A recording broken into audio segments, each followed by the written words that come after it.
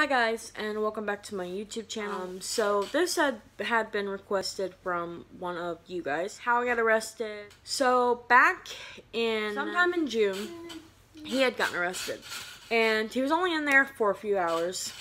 And I remember this day perfectly. From my ex, he was telling me that there's a man that's parked in a black van or a black car SUV, and he's watching you. He's looking for you. He's watching your every move, stuff like that. And so, you know, I was kind of paranoid, and I was like, no, it's not gonna happen. After he had gotten arrested, I was very paranoid. I was very nervous. I was having panic attacks. Now, when I have panic attacks, I shake badly. I cry. Something had happened. A family member of mine died in 2016. My mom and my brother were in a predicament. I had went with my ex to watch my brother, and I remember just having a panic attack. I've had several. It involved a panic attack, it involved an anxiety attack, it involved everything. June 26th, I had spent the entire day cleaning the house. My ex was asleep, drunk. I had taken a bath. I cut my hair because I was getting really tired of it. It was getting so long, so I cut it.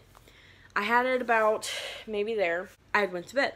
The next morning, I was pretty much naked because after I had gotten out of the shower or bath, I dried off and then got into bed and went to bed. And I'm like tapping him, someone ringing the bell. And so he goes out to the door. He peeks out and he's like, oh, there's a cop here. Get dressed. Like, get dressed. There's a cop. I just put whatever I had on, put on my shoes, walked out to the door. He's letting the cop in. The cop comes in. The cop came in and he was talking to me. It was really nice and stuff. And he was like, yeah, are you so-and-so? And I'm like, yes, I am. Talking to me, and I'm scared. Like, I'm, like, freaking out. And he was like, you know, I'm waiting on a warrant. Because he didn't have a warrant with him when he came. He just knew of the warrant. And he was like, you know, if they tell me that I don't have a warrant, you'll be fine. I'll leave, whatever. And then we're waiting there for about an hour. Half hour to an hour. He goes, while we're waiting on this warrant, would you mind going to the police station and, you know, so I can talk to you, ask some questions, whatever. I was like, yeah, sure, that's fine. So I get into his car, front seat of his car, we drive to the police station, okay?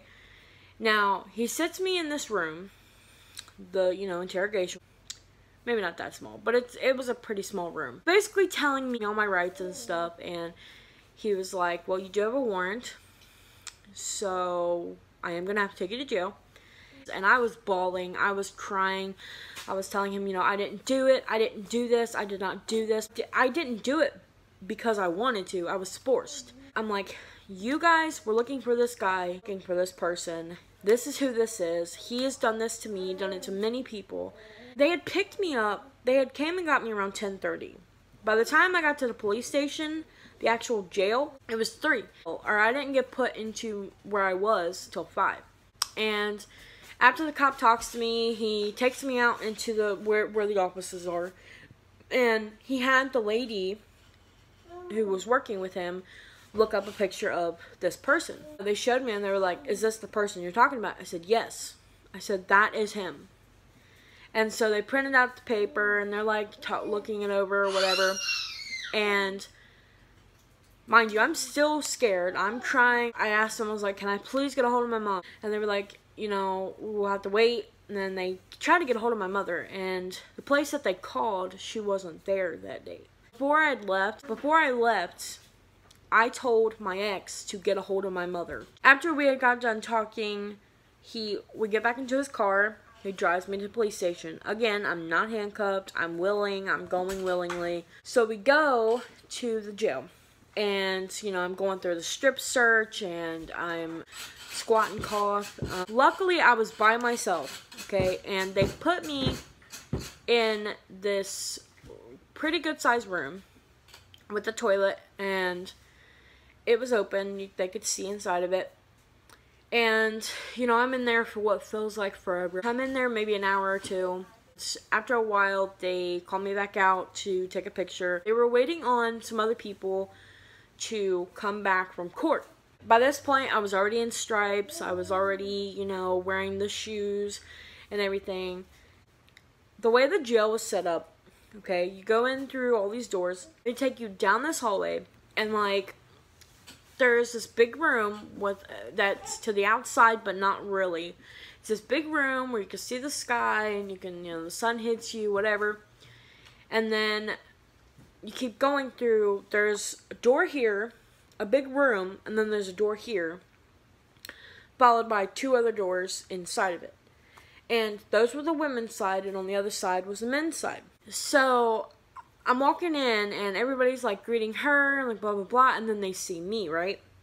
At this point, I'm carrying in my bed, I'm carrying in the sheet, I'm carrying in the blanket, I'm just carrying in the entire bed, okay? And the bed paddings are about this thick, okay? They're about that thick. They're not really that thick. So you don't get much padding there.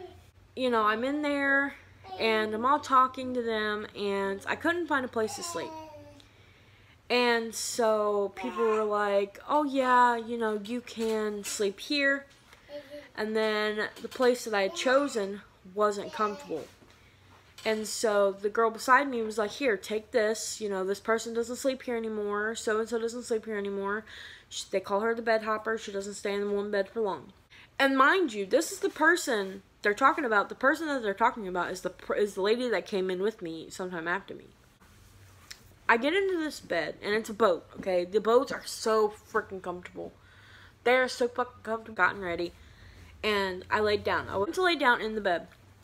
And the woman comes over, and she's like, who is this bitch, and why is she in my bed? So I'm like, I got up. I'm like, oh my god, I don't want to get my ass kicked first night here. I'm like, I got up, and I grabbed all my stuff, and I walked away. Plus, I had a cup, a toothbrush, everything else like that. So anyway, I get up, and I try to find somewhere else to sleep. And I remember I had made a few friends there.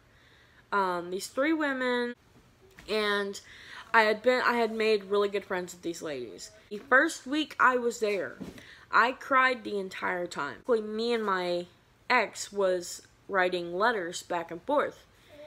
And, you know, that Friday, the first week I was there, that Friday, they had came to visit me. My brother, my mom, and my ex came to visit me. And, you know, I was crying in tears. My mom gave me all these numbers. My mom gave me these numbers. I was freaking the fuck out. I'm like, please. I'm like writing down everything I'm doing in jail. Like, everything. The 2 ladies that I had met were leaving.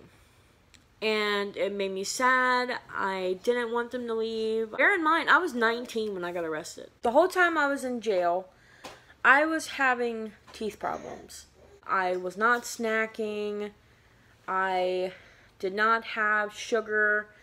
The only time I did was sometimes, you know, during lunch and dinner with the Kool-Aid. The Kool-Aid, everybody was like, oh, the Kool-Aid's half sugar. Yes, I get that. It is mostly sugar. I understand that. But you don't understand, when they do it, when they make it in jail, they don't make it sugary. I'm going to say that now. It's bland. But anyway, so by the time I had left jail, I lost a lot of weight. The second visitation rolls around, and I had my hair cut. I had previously dyed it too, so I had just dyed it black. And it was like jet black, and I had it cut and styled, because there was a girl that did cosmetology. There was a woman that did cosmetology and had her own beauty shop, whatever, and she was in jail, and she had done my hair. Because I was being let know about my case, my court case, whatever, when I was getting ready to get out, arraigned, whatever. I was getting arraigned that Friday. I was getting arraigned that 15th of July. So that Friday, which was supposed to be the day I had visitors. And they had called me that morning, and I was like, oh my god, I was crying so bad. I just wanted to go home. And by the time I had waited, me and this girl, there's going to be a story time about this bitch. Oh my god. Oh, anyway, me and her husband or whatever, we had went to get arraigned, and, you know, it was video. It was by video. I didn't have to go to court. I didn't have to do anything. So we're there. We're waiting. I'm packing up my shit. I'm giving my shit away. I'm giving my bed away. Whatever. And I'm waiting and waiting and waiting and waiting and waiting. And by the time we got out, it was 5 o'clock, I think. And the courthouse closed at like 6 or something, 7. And they had let us out, and we finally, you know, got to go to the courthouse. And my family was sitting outside like, in front of the jailhouse. Or inside, like, outside of the jail. And they were waiting on me to come out. But they didn't know, and neither did I, that I was getting let go at the courthouse. Because I had to go sign papers. So I get there, and I'm finally free. I go and I sign papers. They let us go. I'm free. I'm walking home, and I'm, like, asking somebody, I'm like, hey, can I use your phone? Like, can I use your phone to call my mother? Like, to call my family, figure out where everybody is. So I call them, and I'm like, I called my mom, and I'm like, hey, I'm home. I'm coming home. I'm leaving. Like, I didn't bring anything from jail. There is a saying, if you bring home something from jail, then you're going back to jail. That's how it is. That's like, but that's how it goes. If you leave something, you write on something, whatever, you're going back to jail. And so I never care. I never took home the pencil. I never took home all my papers. I threw them all away. Like, literally threw everything away. I got out. I went in June 27th. Got out July 15th. Crazy thing is 2 years later, who knew that 2 to 3 years later, I was going to have a son, supposed to be born June 27th. He came July 9th. So, I think it's kind of crazy, but anyway, I'm going to go. I'm going to try to upload my vlog, and other things. I'm going to try to get the other story times up tonight, or get those made. If I can't, then I'll try to make them tomorrow. But I hope you guys have a wonderful day, and I will see y'all in my vlog. Bye!